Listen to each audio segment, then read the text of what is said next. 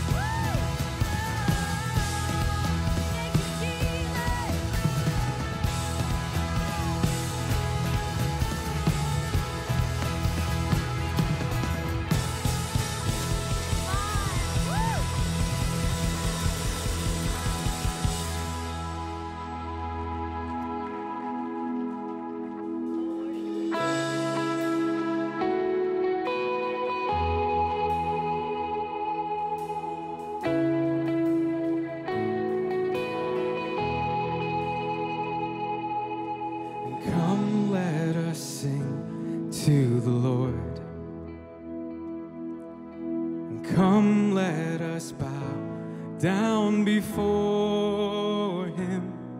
His banner is love over us, and his mercies are new every morning. And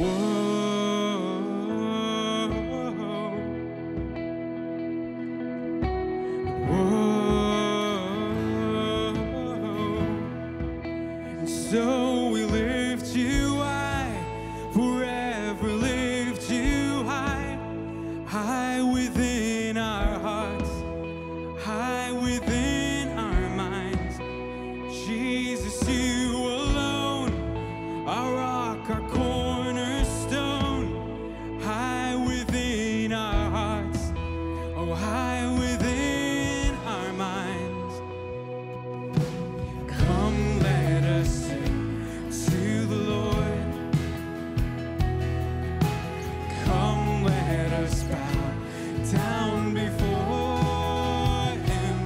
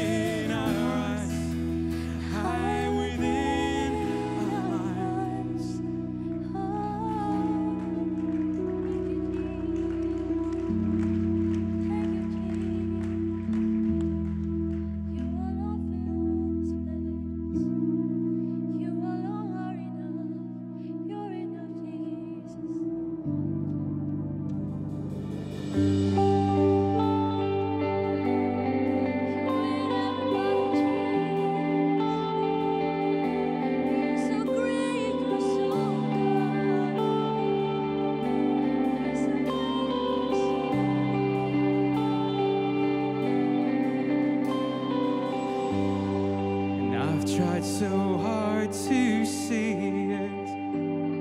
It took me so long to believe it, that you'd choose someone like me to carry your victory. Perfection could never earn it.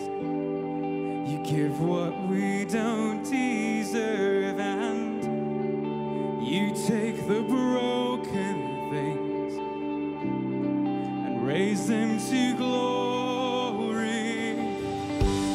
Oh, you are my champion.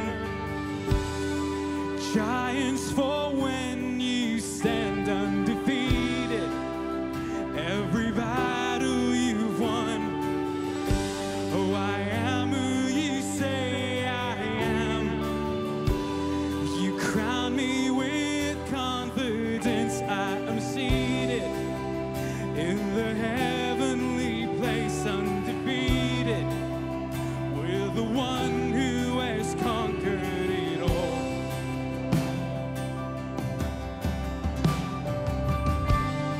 Oh, now I can finally see it. You're teaching me how to receive it. So let all the striving cease, for this is my victory. You are my champion. The giants fall when you stand undefeated. Every battle you've won.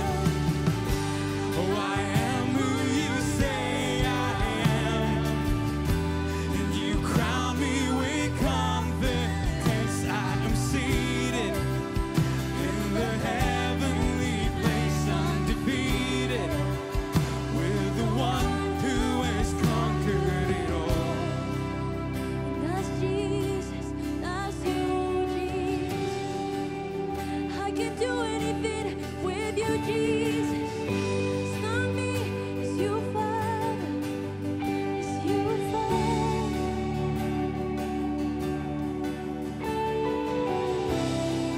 When I lift my voice and shout, every wall comes crashing down. I have the authority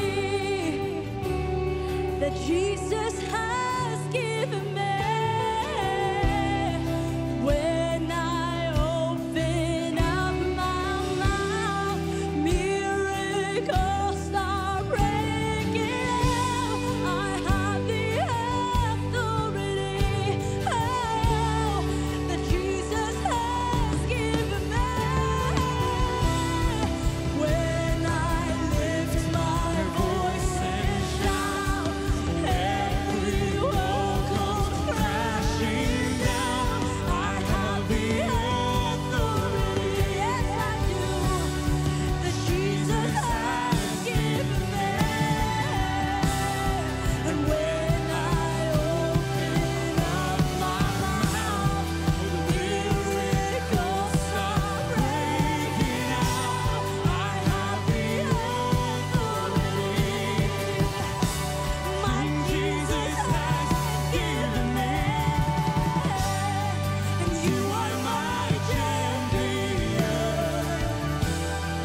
Giants fall when you stand undefeated.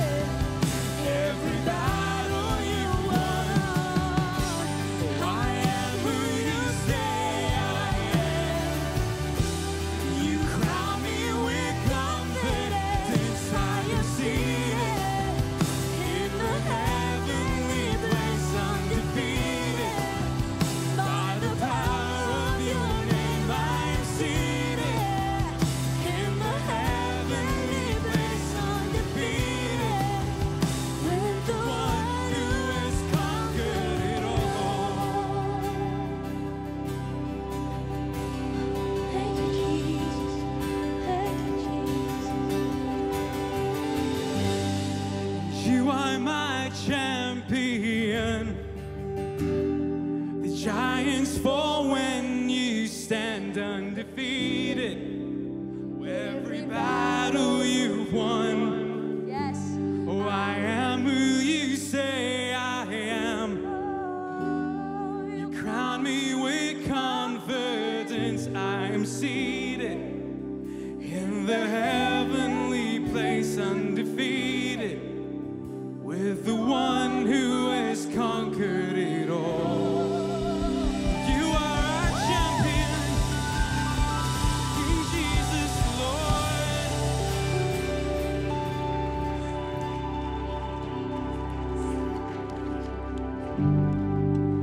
Jesus, we just thank you that you are here.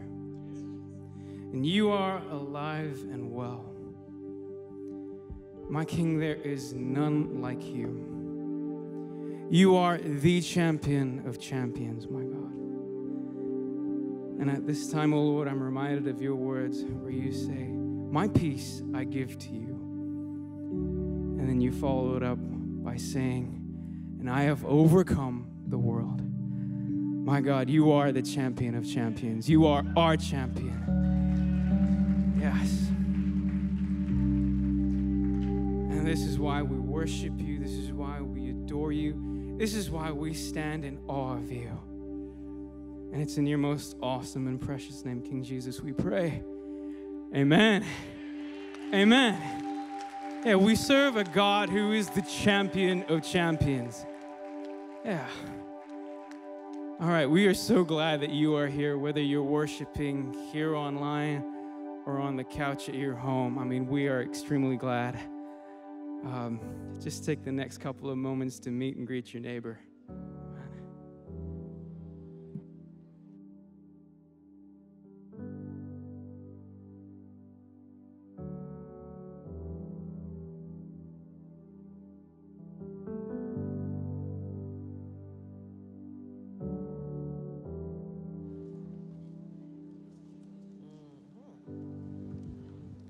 Good morning, Vineyard family. It is so good to be here worshiping with you all. Man, there's nothing like it. If you're joining us online, welcome. My name is Julia Moyer. I'm one of the senior directors here at the Vineyard. And if this is your first time visiting us, we want to get to know you. So we invite you to complete this Connect card located in the back of your seat. Once you've completed it, you can take it to any of our info areas located in our lobby in exchange for one of these lovely gifts here. And if you're joining us online, go ahead and click on that I'm new here. We can hardly wait to get to know you.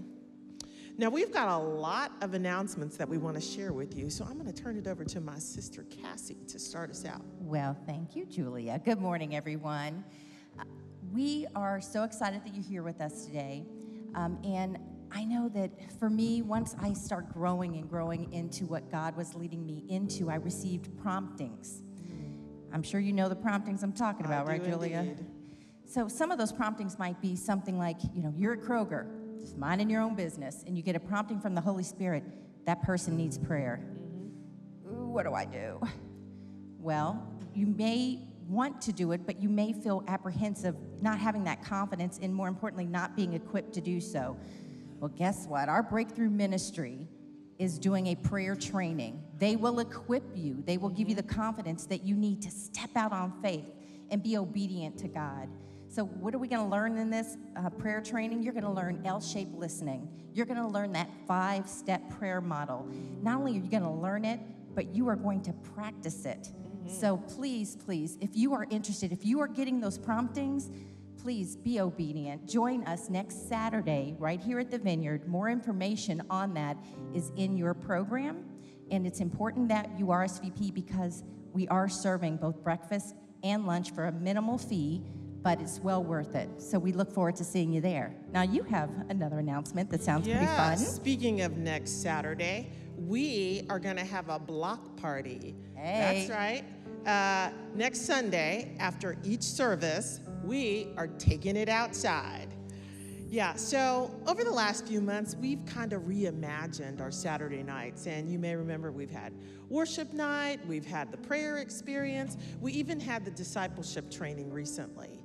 Well, this month is going to be no different, except for we are moving it from Saturday to Sunday. Next Sunday, like I said, after each service, we'll have bouncy houses, we'll have ice cream, we'll have snow cones. I mean, we're going to have that and then some.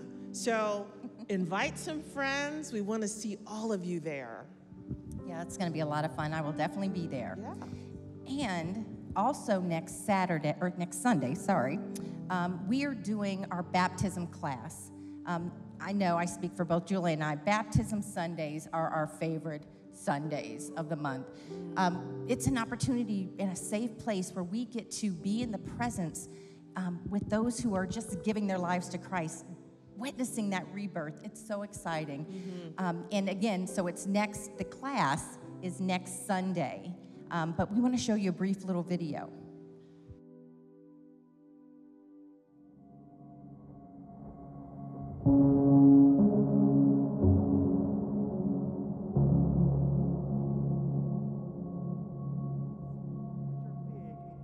With Jesus. Here's the truth of the gospel. The promise of the good news of Jesus, the life, the death, the resurrection of Jesus, is that we get to encounter the person, the power, and the presence of Jesus on a daily basis. Every one of us, every one of us, every one of us, every one of us, every one of us, every one of us.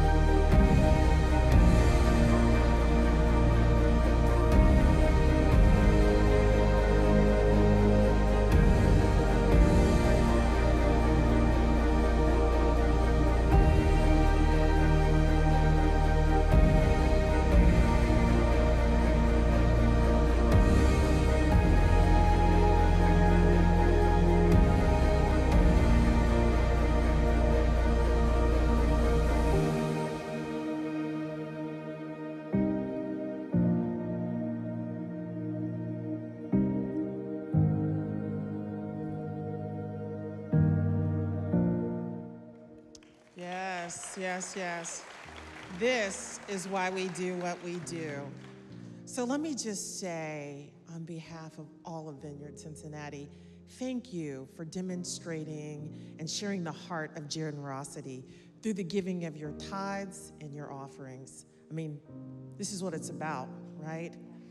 So if you would like to be a part of that and you want to continue to give, you can do it one of three ways. My favorite is text, or you can go online, or you can simply just fill out an envelope that's located in the back of your seat there or in front of your seat and put a check or cash in that and drop it off in any of our offering boxes located in the lobbies. Let's pray over this offering, shall we? Father, we just thank you that you are faithful to give seed to the sower. And so, Father, we just ask that you would continue to bless us and entrust us with gifts and talents and financial resources that might be sown back into your kingdom to bring forth a fruit and a harvest that this city has never seen. And so we thank you that here at Vineyard Cincinnati, we get to be a part of your big God story. Bless this offering in Jesus' name. Amen. Amen.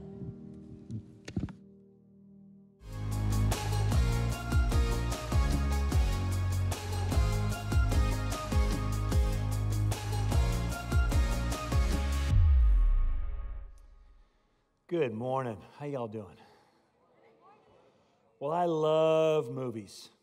I love a good story. We all love a good story. We're made for story because God put us in His story. So for that reason, years ago, I went to a script writing seminar because I was fascinated by what makes a good Hollywood script.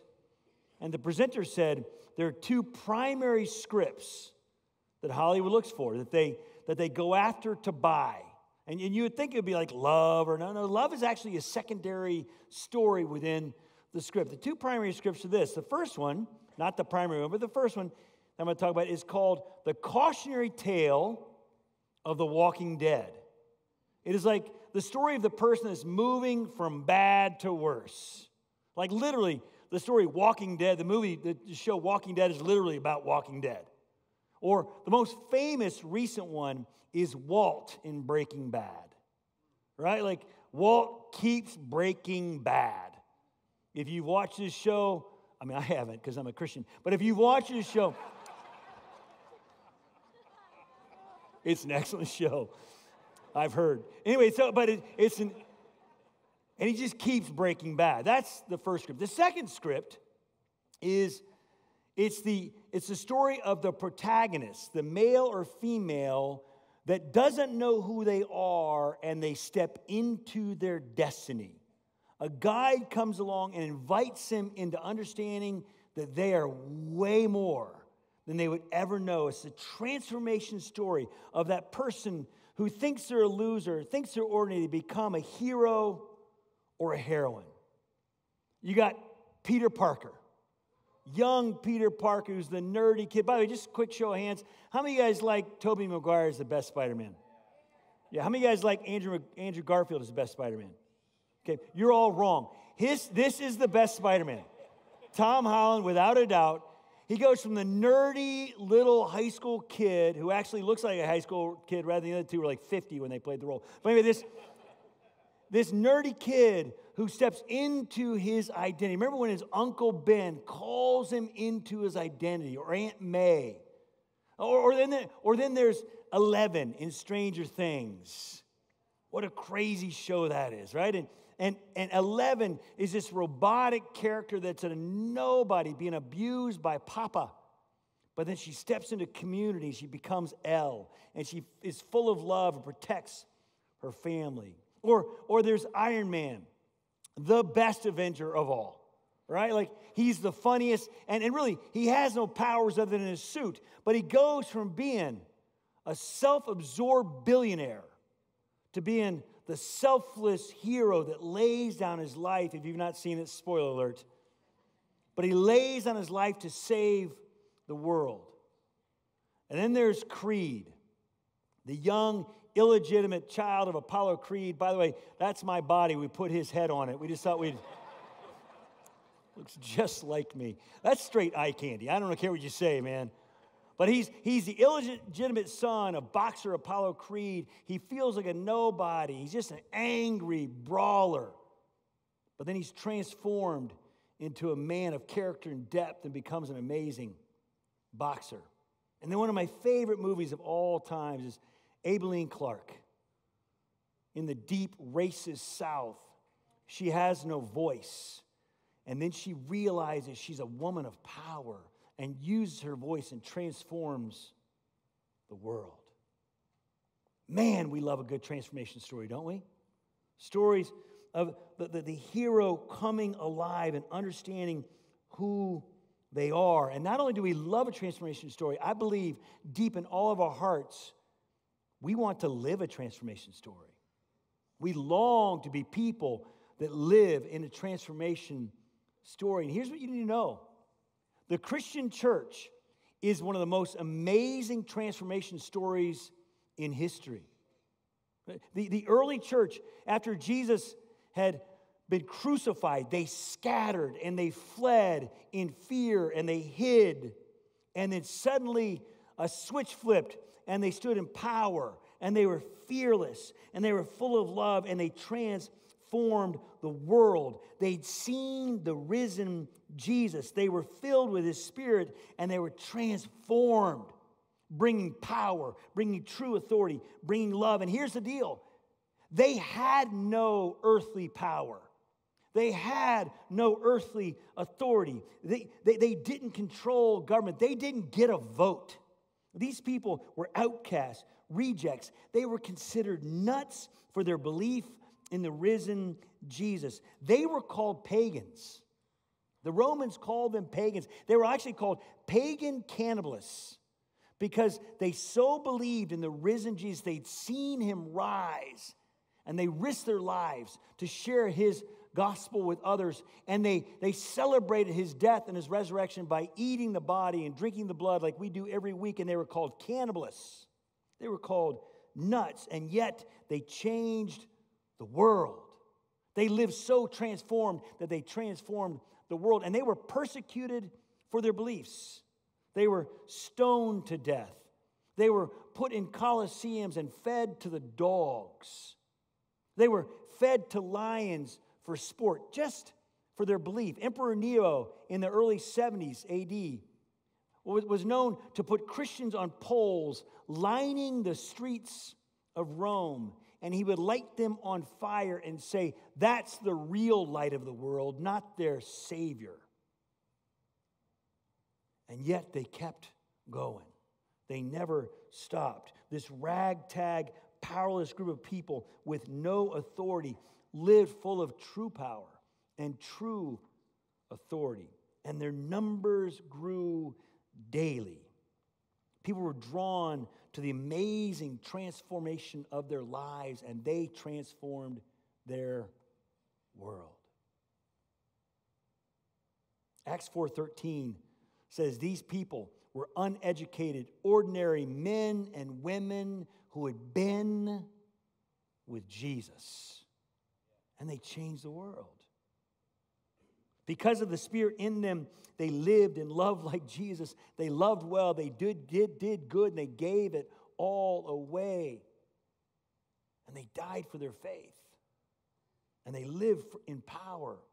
The Roman Emperor Julian, I love it, John Piper in his book, A Godward Life, quotes this early church movement and how they changed the world without any authority and power. He said the Roman Emperor Julian, writing in the 4th century, regretted the progress of Christianity because it pulled people away from the Roman gods. In other words, Christianity was growing by thousands with no money, no power, and they were pulling others into their faith. And here's what he goes on to say. Julian said, atheism, again, the early Christian faith was called atheists, has been specially advanced through the loving service rendered to strangers and through their care for the burial of the dead. They went above and beyond to care for people outside of their community to show love and grace.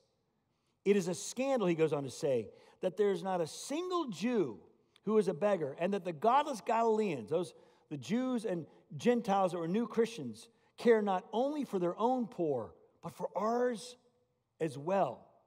While those who belong to us look in vain for the help that we should render them.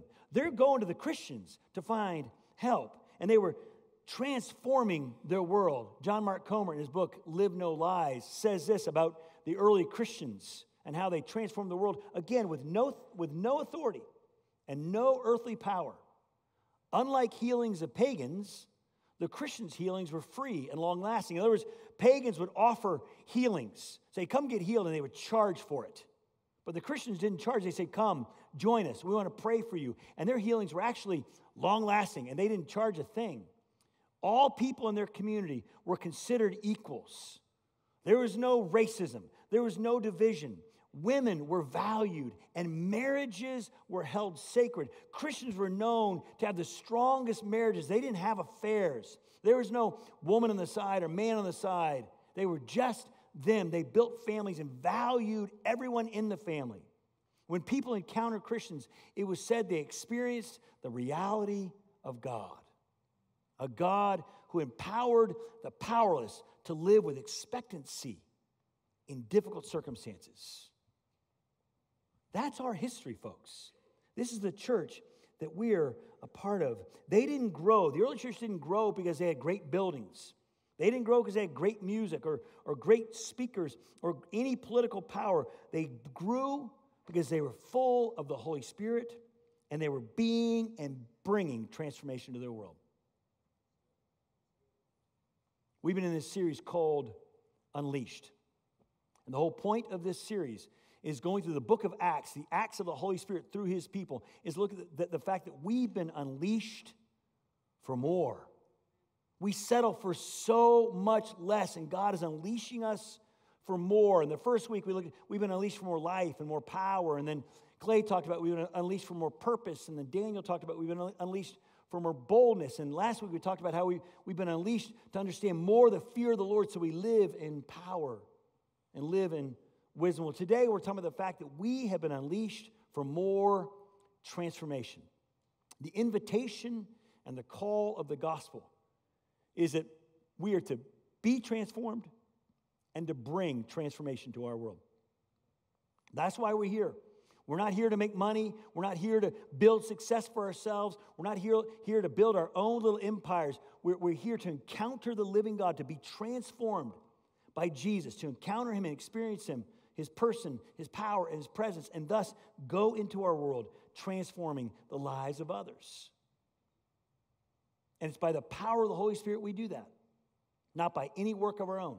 Now, I believe there's two primary types of people here in this audience. There's the person sitting here today saying, well, you don't understand how bad I've been. I can't be transformed. I can't change. You don't know what I continue to struggle with. You don't know what I continue to do. My marriage is on the rocks. My kids are sideways. I can't change. That's a lie from the pit of hell. You can. And if you're in Christ and Christ is in you, it may not feel like you're changing, but you can, and he will continue to change you. And the second person in the audience here today is going, I can't be a part of the transformation process. I don't know enough. I've never been to cemetery.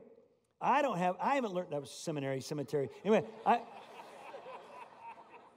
I've not learned enough. I'm not educated enough. I don't know enough. I can't quote the Bible like Raul. I can't pray like Clay. I'm not as good looking as Matt. Here's the deal. That's a true fact right there. You are good enough. In Christ, you have what it takes. I don't care how young or how old you are. God has set you apart. He's made you holy in him, and he's set you apart to transform the lives of others. And if you're not engaged in the adventure of transformation, you're missing out on the story God has for you. There's so much more. The scriptures are full of ordinary men and women who are transformed by the power and presence of God. We're going to look at one of those today in Acts chapter 9. It's a story of one of the greatest transformations in history. And this transformation story is both those people I just mentioned. This is a transformation story of two people. So if you got your Bibles, turn with me to Acts chapter 9. And the context is this. Acts chapter 7 and 8, the disciple Stephen has just been martyred by being stoned. And this is not the fun kind of getting stoned. This is the bad kind. This is the painful kind. The other kind's not good either, but it at least feels better. I'm sorry. Is that too far? Did I cross the line there? Sorry. Let's pray for me right now. Stephen has just been martyred for his faith. He's just been killed. And the instigator is a guy named Saul. His Greek name is Paul. They've laid their coats at Saul's feet while they stone Stephen. And then chapter 8 says, a great ravaging of the church occurs by Paul. He lays waste to the church. It's believed that Saul is responsible for hundreds of murders in the name of his beliefs. All people that were part of this Christian church. And he's not just a hitman man. This guy is brilliant. He was trained by Gamaliel, the top teacher of the day, and he was trained at the top school of the day. The seminary in Tarsus was considered the Harvard of their day. He was Jewish and Roman by birth, so his pedigree is phenomenal. And he was the youngest in the Sanhedrin. That was the Pharisaical Jewish leadership. And here's how we encounter him, or how God encounters him.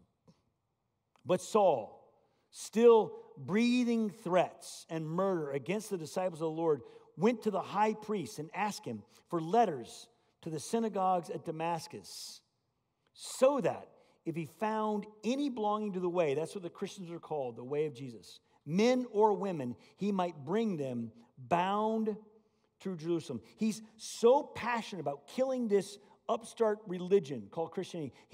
The Greek word there, he's actually breathing it in. Not breathing it out, but he's taking up all the air in the room. This is the worst of the worst.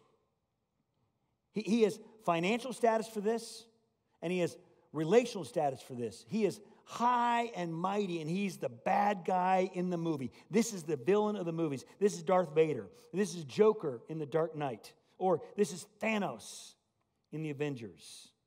The good guys are supposed to hate him because he's killing them. He can't be changed according to everyone, but God. Just like God.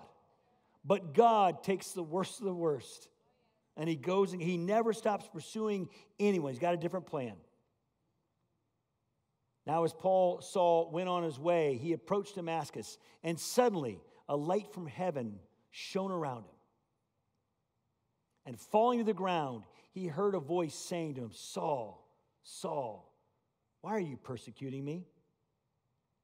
And he said, who are you, Lord? This really literally translates, sir. He doesn't believe it's God, but he says, sir, you powerful being, you. And he said, and Jesus said, I am Jesus, whom you are persecuting. But rise and enter the city, and you'll be told what you are to do. Now, this is an amazing scene. Riding down the road is entourage, going to take people out in Damascus, and suddenly, blinded by the light, wrapped up like a noose. If you're younger and don't know that song, shame on you. It was a one-hit wonder by like Manfred's Nobodies. There was like nobodies. He just gets hit by the light. This is the arch enemy of God, arch enemy of the gospel, and Jesus pursues him anyway. You think you're too far? You're not too far. Jesus, notice what he says. Hey, why are you persecuting me? Jesus is saying, look, my children and I are one. You mess with one of them, you mess with me. We got any mama bears out there? You see them snapping their fingers. You mess with my kid, you mess with me. And Paul's like, who are you, sir? He acknowledges this is someone powerful. And notice, as Jesus tells him who he is, notice what is not said. I think it's really important what's not said. He doesn't say, Saul, I'm so ashamed of you. He doesn't say, Saul, you disgust me. I'm disappointed you. I'm going to whoop your butt. None of that. He doesn't say that. By the way, it's a good thing that we humans aren't God. Because I'd have taken him out. I'd be like, you're done. You suck. Boom. Like if I was God, I'd be like, you're out, done. You drive bad, done. Thank God God is God of grace and a God of goodness, because he saved me too, and I didn't deserve it. Instead, he says, look, I blinded you. I want you to go sit, and I want you to think about what's happened. I'm going to tell you what to do. Now, this go sit and think, it's not like what our parents when we were kids. You go to your room and think about what you've done. How many parents have said that to your kids? You just go sit up there and think about what you've done. I'm not going to see you for like 2 hours because I don't want to even see your face. It's not a shaming thing. Instead, go. I want you to create space to think, learn, lean into who I am and who I want to make you to be and who's really important to you. This is called repentance. Repentance, I used to hate that word as a kid going to church because I thought it was like, repent, you stink, right? I don't know why they always add A's into their words. God. And I used to hate that word, but now I love that word because repentance isn't about acknowledging how bad I am. Repentance is just changing the way I was looking and turn and look that way and look at how good he is. Repentance is about acknowledging my need for him, and I can't do it on my own. This is the first step to transformation. If you're in the transformation process, the first step is to repent and say, I can't do it on my own. And then we repent daily, not to get God's love and affection, but we repent daily to remember our need. We're told he sits and thinks about what he's done for 3 days, eating nothing, just listening, just praying. We have no idea where his entourage went. We're told they heard the voice, but they didn't know what happened. They just know their leader has changed. In this same story, transformation number 2 occurs. Here's where it goes. This is a lot of us, by the way. Now, there was a disciple at Damascus named Ananias. The Lord said to him in a vision, I love the fact that Ananias is in a posture of listening. He's available to hear the voice of the Holy Spirit. Ananias. And he said, here I am, Lord. If you're available to hear the voice of the Lord and you hear him speak, you always respond with that sentence. Here I am. That's part of transformation. I'm available. And the Lord said to him, rise up and go to the street called Straight, and at the house of Judas, look for a man of Tarsus named Saul. For behold, he is praying, and he has seen in a vision a man named Ananias come in and lay his hands on him so that he may regain his sight. Now, here's what you need to know. Ananias is a nobody. We know nothing about Ananias. We hear nothing else about him except he's referenced in Acts chapter 22 and 26 when Saul, now Paul, retells his story. He's just a nobody. He's no one special, but he's available. We don't know his age. We don't know his age. He's just surrendered his life to Jesus, and he's available to be a part of the transformation process. He's been and being transformed, but he's struggling. Look what he says. But Ananias answered, Lord, I have heard from many about this man, how much evil he has done to your saints at Jerusalem. And he has authority from the chief priest to bind all who call on your name. Ananias is in a wrestling match. The Lord's like, really? This guy? No. This guy is Hitler. This guy's that neighbor I can't stand. This guy is that girl with her reputation. This is my mother-in-law. This is a Republican or a Democrat. I don't talk to people of the opposite side. No. This is the arch enemy of the faith. And God's like, Ananias, I have other plans. I have other plans you cannot see. Let's look what God says to him. But the Lord said to him, go, for he is a chosen instrument of mine to carry my name before the Gentiles and kings and the children of Israel. For I will show him how much he must suffer for the sake of my name. I love this story. God's like, no. Ananias, you don't understand. I'm going to use this guy. He writes like 13 letters. He goes all over the known world planting churches in the name of Jesus. He loses everything. This is the top dog in the faith. He's got money galore. He's got power. He loses everything. Later, in one of his letters, he writes, I had everything, but I count it all rubbish, garbage, compared to the surpassing greatness of knowing Christ Jesus, my Lord. He's transformed, and he is used by God to transform the world. I love this. Well, Ananias does what he's told to do. He goes and prays for Saul, and then the scales fall off Saul's eyes. He receives the Holy Spirit, and he's baptized. Step 2 of transformation is receiving the Holy Spirit. First is repentance. I can't do it on my own. We're looking that way. We look this way. And then we say, Holy Spirit, come in. And the Holy Spirit is the only way you can change. Without Holy Spirit in you, you can't muscle up and work hard enough. Holy Spirit is the one that gives you the ability to say no to sin, gives you the ability to turn off the computer and not look at the porn, gives you the ability to not gossip, even though we still struggle with those things. But the Holy Spirit is the one that gives you the power and the ability to say no to those things and say yes to Him. That's step 2. That's why we're having baptism in 2 weeks. Sign up for the class. If you've never been baptized, it's a supernatural thing that occurs. It's an outward manifestation of an inward change. But come, join us in that. And then immediately it says, Paul starts preaching the gospel. Immediately he gets up and starts sharing the gospel with other people. That's third step in the transformation process. You have to act. If you do not put your faith into practice, you will not experience the transformation you've been given. If you do not give away what you've been given, it's a waste. I'll never forget John Wimber, the founder of the Vineyard Movement. A lot of people were going to a church and just getting their praise on and just experiencing encounters with God. And he said, if you're going to get, you got to give. If you're getting ain't resulting in giving, you're getting ain't no good. You got to give away what you've been given. Here's the deal. God wants us to transform us and wants us to be in the ministry of transforming others. To the 2 groups I talked about. If you're here today and you feel like, I can't be transformed, that is not true. If God can transform Paul, He can transform you.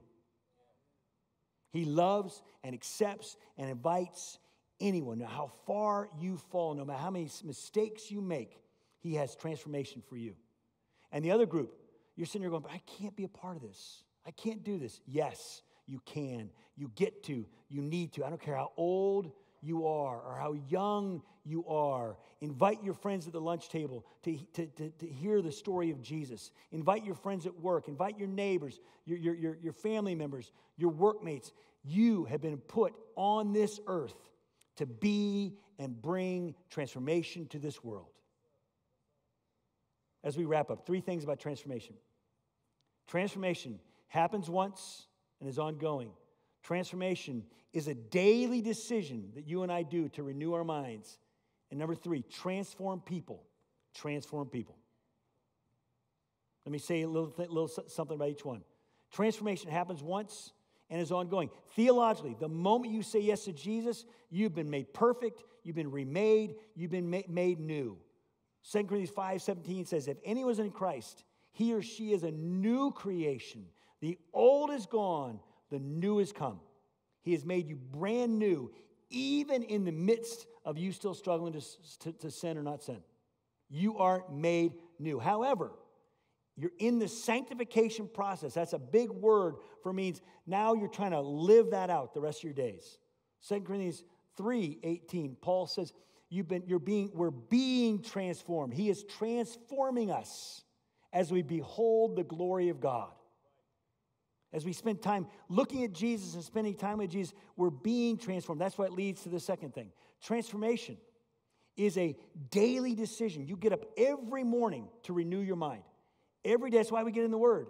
Every day, that's why we pray, to say, every day I renew my mind. I love Romans 12, 1 and 2. The Apostle Paul writes later, after he's been transformed, he says this, I challenge you to memorize this. Commit this to memory and meditate on this. He says, I appeal to you, therefore, brothers and sisters, by the mercies of God, to present your bodies as a living sacrifice. Every day, lay yourself before Jesus and say, this is your life. I belong to you.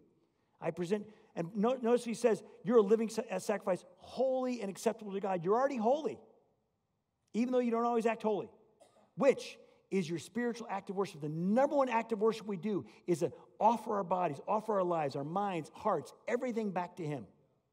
And then he says, do not be conformed to this world, but be transformed by the renewing of your mind. Every day, God, transform my mind. Holy Spirit, transform my mind. Make me more like you. And then third, get in the game. Transform people. Transform people. If you've been transformed by Christ, you can't help but be involved in transforming others. And if you're not involved in discipling or transforming others, you're not going to experience the transformation of God in your life. You won't. You'll be blocked. When you get in to help others grow, you grow yourself. When you get into love others and help others experience love, you experience love yourself. Love begets love. Grace begets grace. Transformation begets transformation. A friend of mine, he's a peer of mine, Mike Maisel, has a mentor who's old and dying. He's in his last days. And Mike has put a camera on him and said, I want to interview you, ask you some questions. This guy loves Jesus. He's faithfully followed Jesus and lived out the gospel. And he asked him, what do we need in this world? And this guy said, you know what? We don't need better buildings. We don't need better sermons. We don't need better music. What we need is the people of God to go love people. What we need is the people of God. And he said, if the people of God got off their butts and went into their workplaces, their neighborhoods, and we just loved the one you're with, just loved one person, loved the one you're with, and invite them into the story, listen to them and love them, our churches would double in size in no time. And we're not going to double in size and triple in size because we have great communication or great worship or great bands or great ministry. Those are all great things. But we are here to be transformed and to bring transformation. So I want to spend some time doing a little ministry here. I'm going to invite you to close your eyes with me. I'm going to take 2 minutes of quietness, just to be still. Psalm 46:10 says to be still and know that I am God. So we're just going to take some quietness, just 2 minutes, and repent. Repent and ask and invite. Say, wherever you are in the journey, say, God, I repent for the lies I hear. I turn away from those lies. I look to you. I repent for not believing that I can be transformed. I not believing you're good enough or powerful enough to change me.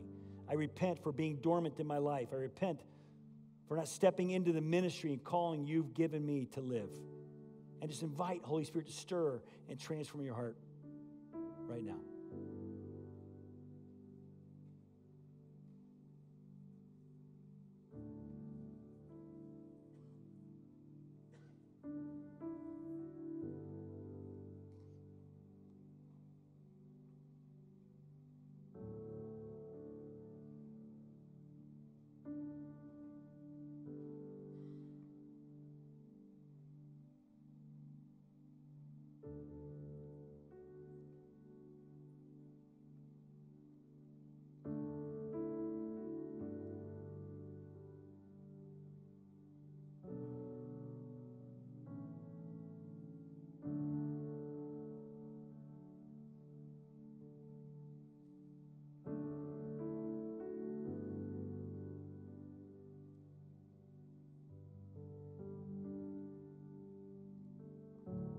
I'm going to invite prayer teams down.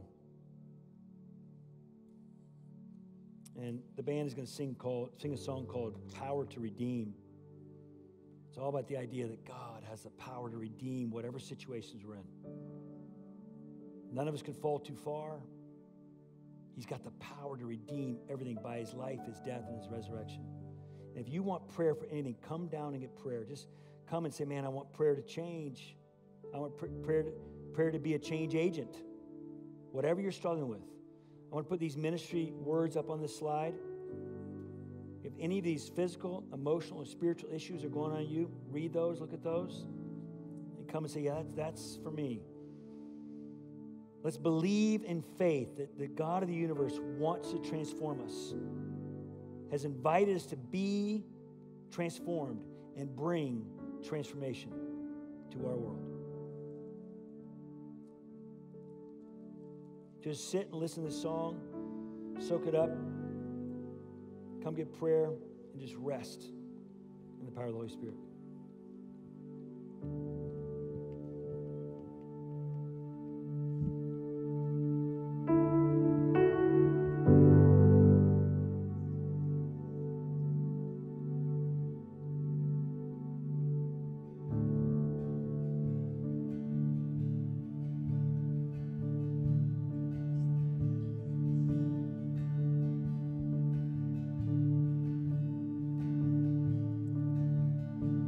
Take what is and you make it beautiful. When love floods in, we'll restore forevermore.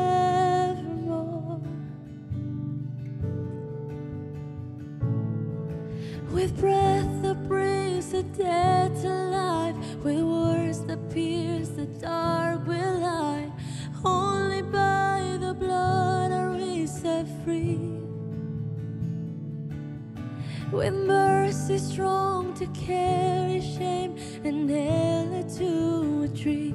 Oh, you alone hold the power to redeem.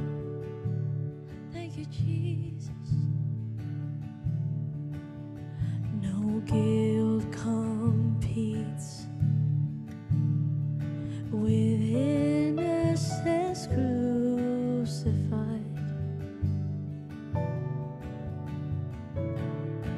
No grave can hold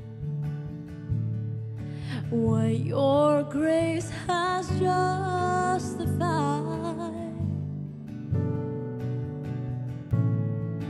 With breath that brings the dead to life, with words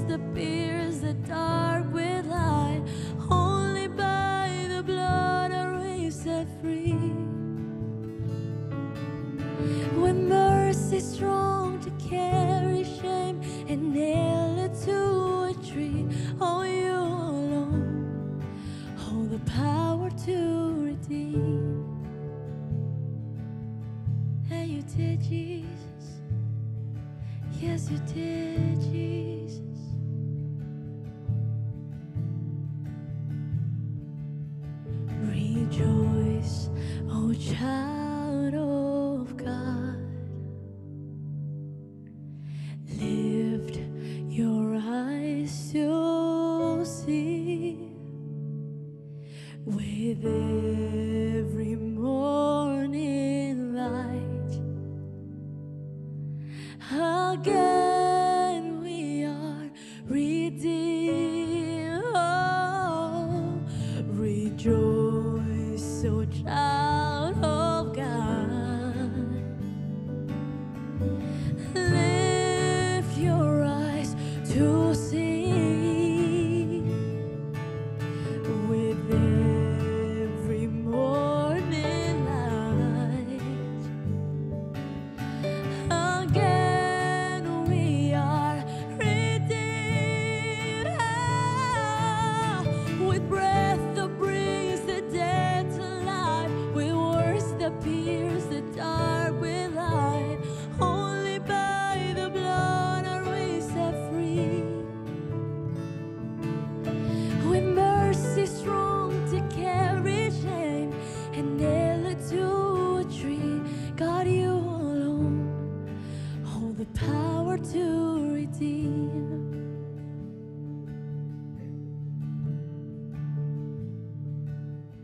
With breath that brings the dead to life, with words that pierce the dark with light.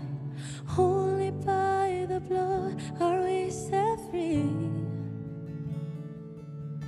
With mercy strong to carry shame and nail it to a tree. You alone hold the power to redeem. Jesus, you alone hold the power to redeem. You're so good, Jesus. You're so good, Jesus. We don't deserve it. Yeah, you're so good, Jesus. You're so good, Jesus.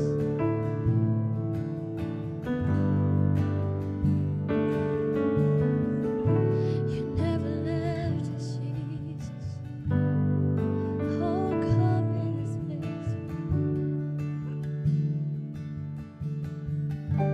And all my life you have been faithful. And all my life you have been so, so good. With every breath that I am able, oh, I will sing of the goodness of God. And all my life you have been faithful. And all my life you have been so, so good. With every breath that I am able, oh, I will sing of the goodness of God. your goodness. Oh, Your goodness is running out. It's running after me. And your goodness is running out. It's running after me. With my life laid down, I surrender now. I give you everything. Your goodness is running out. It's running after me. Your goodness is running out. It's running after me. Your goodness is running out. It's running after me. With my life laid down, I surrender now. I give you everything. And your goodness is running out. It's running after me. All my life you have been faithful. yes, you have, Jesus. Yes, you have. And All my life you have been so, so good. with Every breath that I am able, oh, I will sing of the goodness of of God.